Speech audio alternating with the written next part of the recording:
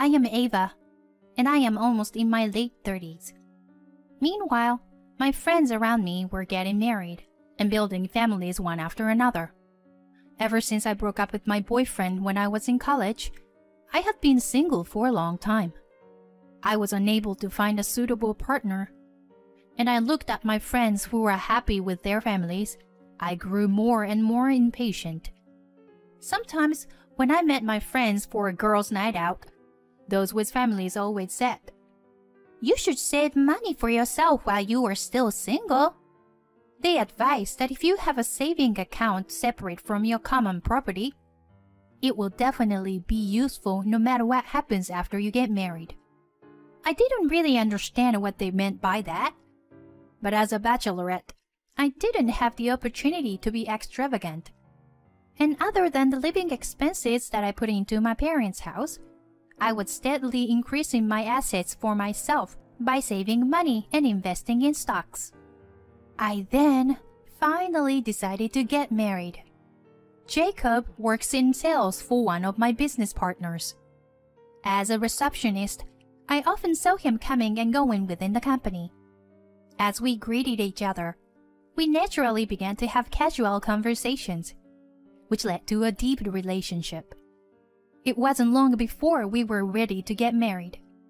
My married life with my husband was very peaceful, and I felt very safe when I was with him. I felt a little bit awkward about getting married in my late 30s, but my husband was already in his 40s. I promised myself that I would cherish the time we spent together for the rest of our lives.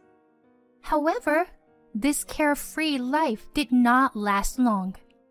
The happy days soon faded away. The biggest culprit was my mother-in-law, Lily. When I went to greet her at the wedding, the first thing she said to me when she saw me was, "I thought you were a pretty young lady, but you actually look quite settled and plain. Huh. How old are you?" Her words were polite, but it was clear that she was being bitterly sarcastic toward me, an old woman. "I'm 37. "Really? And this is your first marriage? You are not being punished too severely, are you? Do you have children?" "No, nothing like that. Because I have never been married before. I wondered if that was the right way to turn things around. I also wondered about Lily, who was so blatantly inquisitive at the first meeting. My father-in-law was quietly listening to what I was saying, and my husband-to-be was smiling, as though he was very troubled. Why is he not protecting me? I realized that, although he was kind, he couldn't stand up for his mother. Thinking back, it may have already been decided that there was going to be an irreparable fraying of our lives. After our marriage, we moved in with my parents-in-law. Until then, my husband had always lived at home and supported his parents by himself. So he strongly asked me to support them after marriage. To be honest, I am not very good at supporting my parents-in-law, especially Lily. She's been the worst from the first time I met her, and that impression has never changed. I'm sure my mother-in-law is the same. Ever since we started living together, she has been sarcastic and harsh about every little thing, and so my heart felt like it was being pricked. At first, I was just hurt, but as she continued saying things to me, I began to feel an inexpressible anger. But I didn't want my marriage with my husband to be damaged, so I desperately endured the bullying. Recently, however, my mother-in-law began to mistreat me, not only with sarcasm, but also with blatant harassment. One morning, after getting ready, I went to the dining table to find that there was not enough breakfast for one more person. Is anyone skipping breakfast today? I wondered and asked my mother-in-law, who was cooking in the kitchen. "What are you talking about? Everyone is here today." "But there's not enough food for one more person, right?" "Oh, that. I don't like a girl who doesn't know what she's doing. So I didn't make anything for you. Even though you usually cooked for us. You are my daughter-in-law, aren't you? If that's the case, you should get up early and make breakfast for everyone. What kind of nerve do you have to leave it to me alone? I'm not going to cook for you from now on. Go eat on your own. It should be easy for you because you only have to cook for yourself, right? I'd been so lenient with you. My mother-in-law says this and makes breakfast just for my father-in-law and my husband, ignoring me at all costs. She even prepared a lavish boxed lunch for them. But obviously, I am the one who married into this family, so perhaps I should be more active in the housework. Even if she said some mean things to me, she'd been preparing meals for me so far. So my mother-in-law is not a bad person. That's what I told myself. However, after that, my mother-in-law's harassment of me escalated. One Sunday, my mother-in-law told me that she was going to meet her friend for the first time in a long time, and she was very excited the night before. When I woke up in the morning, she was already gone.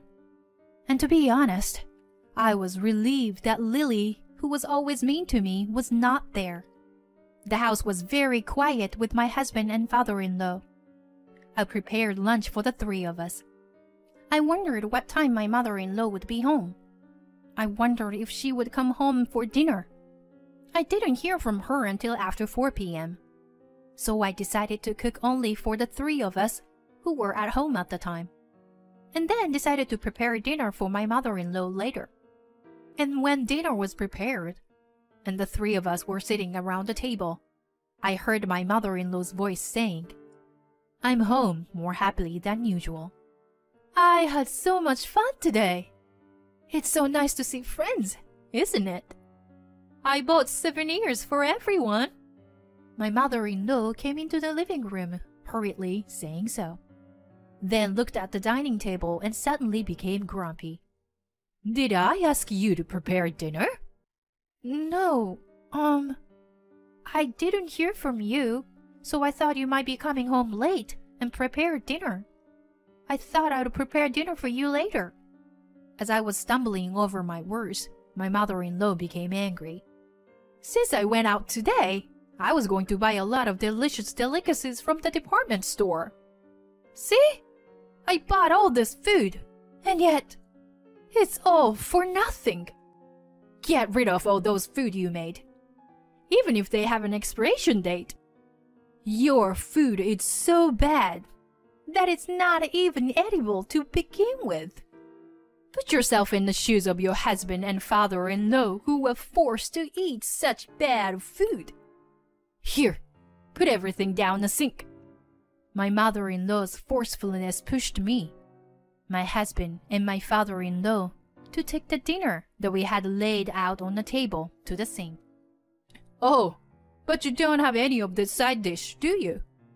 So please eat the meal you had made. I'm glad you didn't let all the food go to waste." I couldn't help but feel angry at her words, but it would be very strange to get angry at this point.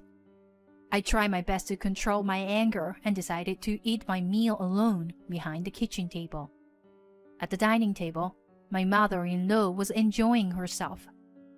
"This is bean curry tofu from famous Chinese restaurant, and this is from a famous chef." She was explaining to them about the food she had bought. She must have had a lot of shopping at the department store. They listened to her seeming completely uninterested, and she didn't even notice that they were looking a bit bored. I felt a little sorry for my mother-in-law, but as I was listening to her from the kitchen, I got flabbergasted when I saw her outfit. Isn't that the new dress I had bought to wear on our next company trip? I couldn't stand still, so I ran out of the room. Lily? My mother-in-law looked at me with a surprised face. "That's my dress, isn't it? Why are you wearing it?" "Oh, I wanted to wear a new dress since I was going to meet a friend. I looked around and found just the right one. I'm sorry, I didn't know it was yours. I knew it was a lie. She knew it was mine, and she had deliberately worn it without permission. I was looking forward to going out in my new dress, and then she took it away from me so easily. Moreover, this dress was the perfect size for me. But when my mother-in-law put it on, her flabby belly was visible. I guess she is basically the type of person who doesn't care about what she wears as long as she can wear it. I don't know what people think of her outside the house, but I can't forgive her for ruining my new dress. Besides, that bag she's using was also mine, isn't it? I realized even more. The bag that my mother-in-law used to bring back souvenirs. It was also a branded bag that I had used with care. How could she use someone else's property without permission? Does this person have no common sense? You know what? I was going to do a lot of shopping today, so I thought a large bag would be good. I found just the right one, so I used this. Was this yours too? Then I'm sorry. My mother-in-law was so hateful to me. My anger had already reached its peak. This was not the first time my mother-in-law had taken my personal belongings without my permission. In the past, she had taken my watch, which was given to me by my mother. And she also traveled with my father-in-law, using the ticket that I was going to give to my parents as a present. There were many other incidents. After remembering all of this, I started to feel like I didn't care anymore. I'd been trying to keep my mouth shut and bear it because I don't want to ruin our family. But now, I have no choice but to take it out on her. But aren't you being a little too rebellious today? You only live here like a worm that eats on our own dime. So don't make a big fuss when I borrow something from you. If you have problem with me, you can leave any time you want. My mother-in-law said firmly. With those words, I felt something snap inside me. Yes, next week. I'll get everything done by next week. Having made up my mind, I then took a longer bath than usual that day to cleanse myself. The week that followed felt like a long time. My mother-in-law continued to harass me, but I could bear it knowing that it would be over soon. I no longer felt the shred of affection for my husband, who kept trying to put on a kind face. I was surprised at myself that my feelings for him have gotten cold. But I don't want to continue living like this anymore. I wanted to be free as soon as possible. With these feelings alone, I spent that week patiently enduring. Then came the fateful Sunday. My mother-in-law was humming to herself and vacuuming the house. The time when she could be happy like that would soon be over. I had called someone and arranged for him to come to our house in the afternoon. Then the person rang the doorbell. My mother-in-law was surprised at the sudden arrival and invited him inside the house. Well then, the counterattack begins. What is this all about? You say you are an appraiser, but what are you going to sell? My mother-in-law looks at me anxiously. The person I invited is an appraiser of antiques. I called him here today because there is something I wanted to check. I wanted to clarify something. Lily, you told me that you lost the watch that was given to me by my mother, right? I haven't received it back yet. But did you find it after that? I calmly asked my mother-in-law. Well, I haven't found it yet. But it's a cheap one that you can buy anywhere, right? Why don't you just buy the same one again? You're persistent, aren't you? My mother-in-law still doesn't seem to take offense at all. I continued. That watch was actually a memento of my grandmother's, a famous branded watch that cost over $300,000. It was a limited edition model from my grandmother's era, so you can't get one anymore. My mother-in-law's face turned pale at my words. My father-in-law comes from the side. Oh, I remember you sold a watch at an antique store. You mean that one? He said. You sold a memento at an antique store? My husband was puzzled. No.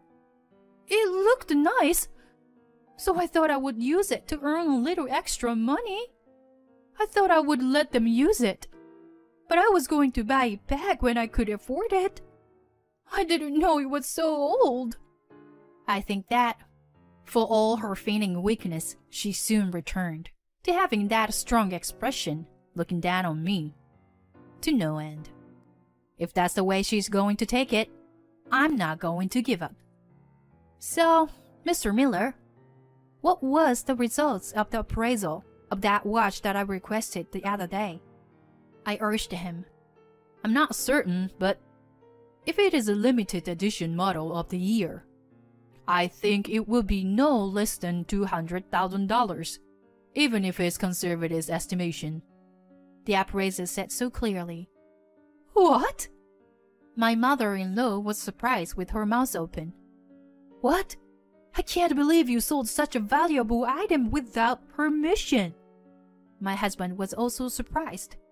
He had noticed that my mother-in-law was taking my personal belongings as she pleased, but my husband had pretended to ignore it until now. Still, I can't forgive him for that even now. But it's a watch. I didn't have much, so if I could use it to bring in some money, it would be my last act of filial piety, I said quietly. The last one? My husband was surprised. I feel sorry for you. Though you were not to blame. I don't want to live with you anymore, with my in-laws and your lack of interest in defending me. Yes, I know. I'm getting divorced too. So, you and your mother are strangers to me now. What? Divorce? What do you mean? My husband was very upset. I'm sorry, but I've already made a decision. That's right. I will never waver in this feeling again. I have no love left for my husband. Lily seems restless. She seems unmoved at all that she had sold off the watch. I can't believe that watch was worth that much. If I buy it back now, I wonder if I can sell it for more. My mother-in-law is not afraid to talk nonsense like that. I doubt her nerve to say such a thing even after all this time. You said you were getting a divorce, didn't you? If that's the case, give us a little more money for taking care of your living expenses until now. Again with the money talk. I was really fed up. Oh, okay. Can I send it as a check? How much do you want? My mother-in-law seemed to be surprised when I answered without hesitation. A check? I don't care how much it is. To be honest, I have more than enough assets, so I am not troubled by money at all. Assets? Where in the world did you get those assets? That's none of your business. Thank you for all the help you've given me. Goodbye. I said that, and the appraiser and I quickly left the house. I would never cross the threshold of this house again. I felt really refreshed. In the week since I decided I was ready to get divorced, I first organized my personal belongings. As a friend had told me a long time ago, I have over $300,000 in assets from savings and stock investments in my name that I made before I got married. In the event of divorce, common property is usually divided with the husband. But since it's all my personal assets, it's handled differently. With this much money, even if I can't marry anyone in the future, I will have enough money to live on my own until retirement. You should save money while you are still single. I didn't really understand that. But now that I got married and divorced, I am really glad that I have my own assets. On the advice of a friend, I started investing in index funds. The initial amount of saving was small, but it increased it to $5,000 per month.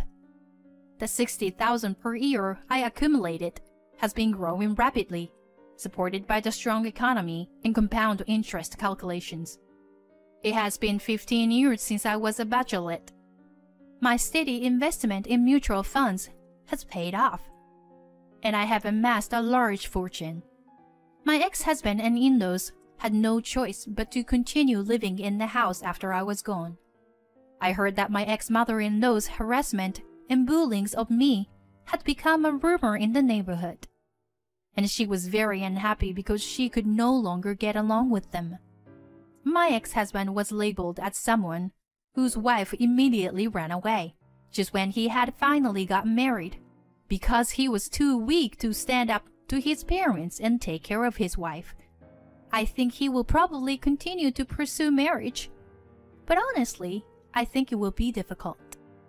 Marriage is not a goal, but a new start in life.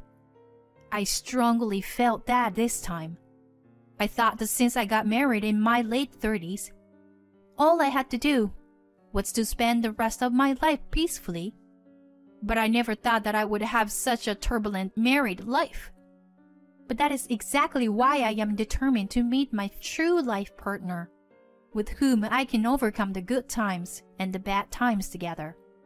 Until I meet such a match someday, I will be on my own again for the time being.